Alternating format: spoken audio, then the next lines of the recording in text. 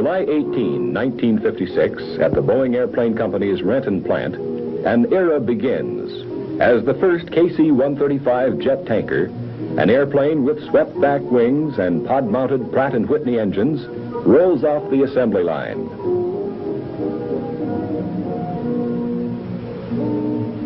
And another era ends with the production of the last of Boeing's piston engine airplanes, the KC-97 tanker, which have been produced at Renton for the past 7 years. For airplanes such as this B-52, the KC-135 provides a new answer to an old question. What is the range of today's heavy bombers? Less than 10 years ago, the answer would have been relatively simple, a matter of computing fuel capacity against fuel requirements at the specified speed and altitude.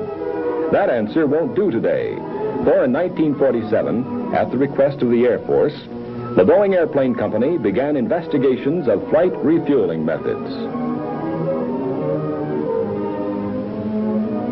The system which was developed, dubbed the flying boom, soon reached a point of high utilization with the KC-97s, tankers which proved their versatility in refueling such diverse airplanes as F-84F jet fighters, RB-45C reconnaissance bombers,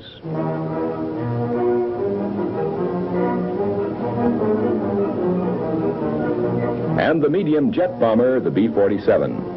A working success, the KC-97 was limited in refueling the B-47s, and the descent refueling technique was devised to overcome the performance differences. The heavy B-52 bomber, flying at a high gross weight, must reduce speed almost to the stall point in order to formate with a reciprocating engine tanker. The need then was apparent, a tanker capable of speeds and altitudes comparable to those of the receiver.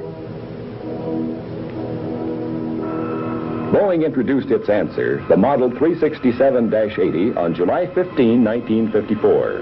This prototype tanker transport was the product of the company's advanced planning in anticipation of future needs.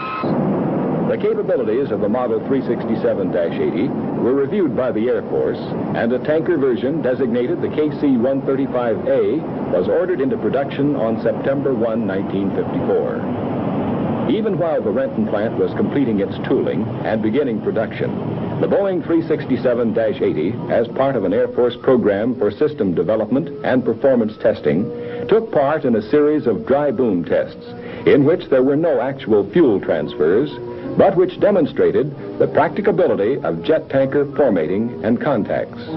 Following boom maneuvers to test aerodynamic and stowage characteristics, a series of formating and dry boom contacts was completed, covering the altitude and speed ranges best suited to optimum B-52 operation.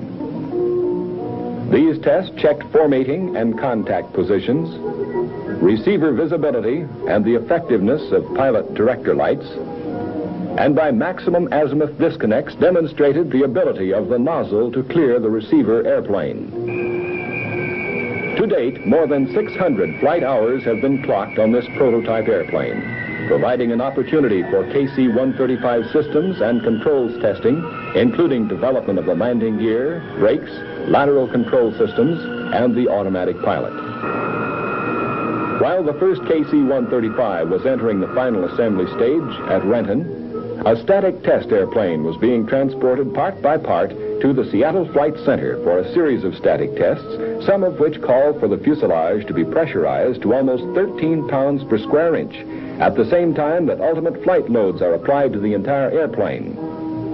These tests, which will continue well into 1957, are substantiating the general design calculations, determining the true strength of the structure to obtain the permissible weights and maximum payload capability of the airplane, and have already dictated some structural improvements for the production design. For hydrostatic testing, which will begin in 1957, a tank has been constructed to subject a complete fuselage section to hydrostatic tests, to prove the ability of the aircraft to withstand repeated pressurization cycles and flight loads, and to show the fail-safe ability of the structure to contain fatigue cracks and localized damage without explosive destruction. Testing and preparation have continued concurrently with production of the KC-135, which, like other aircraft, represents the cumulative effort not only of the Boeing firm, but also of hundreds of subcontractors. For more than 44% of the airplane AMPR weight is subcontracted to manufacturers large and small across the nation, including Roar Aircraft, Riverside, California, manufacturers of the stabilizer and also of the power pod packages. In order to facilitate this latter production, Roar is establishing a plant in Auburn, Washington, a community close to the Renton plant. Other major subcontractors are Northrop Aviation of Hawthorne, California, producers of the outboard ailerons, outboard wing, and wingtips. The Twin Coach Company of Buffalo, New York, the most distant of the major subcontractors, manufacturers of the vertical fin and rudder. And the Ryan Aeronautical Company of San Diego, California, manufacturers of the aft body section and the aft mid-body section, the largest airplane part ever to be moved by rail, measuring 12 feet wide, 40 feet long, and reaching 17.5 feet at its highest point. Rolling into the unloading platform at the Renton plant, these parts symbolize the success of the subcontracting program.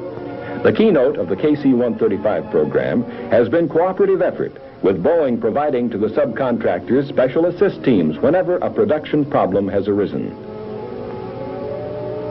These parts flow into the assembly line, where they are joined to the prime contractor produced parts. The subcontracting program has made it possible to keep a production schedule that would be difficult if Boeing were to attempt to make the entire airframe. Indicative of the production capabilities of the Renton plant, however, are the double banks of gigantic wing jigs, providing for 3 left-hand and 3 right-hand panels simultaneously, and the inboard wing jigs, which feature the largest cast aluminum end gates in the world, 20 feet high, 6 feet wide, and weighing before machining 4,900 pounds. Further evidences of production activity are seen in these huge milling machines, which are turning out the boom tubes, spar cords, and wing stiffeners, nacelle support forgings, and through a unique freezing system, the honeycomb sections of the ruddervator. Because of the nature of honeycomb material, it is frozen to ensure stability during the milling process. The use of the honeycomb material in the ruddervator in place of the conventional structure achieves a weight reduction of approximately 75 pounds. The steady buildup of new jigs reflects the expanding production capability which is geared to a buildup to turn out 20 airplanes a month by July 1958. The airplane being produced at Renton has a wingspan of 130 feet 11 inches, a body length of 128 feet 10 inches, measures 38 feet 5 inches high over the fin, and has a main deck with a plywood covering 86 feet 8 inches long, with a nearly constant width of 10 feet 9 inches, and a ceiling height of nearly 7.5 feet. The main deck has provisions for either 45,000 pounds of cargo or 80 passengers. Under this main deck, adding to the fuel carried in the integral wing tanks, are the bladder tanks in the wing center section and the main body tanks.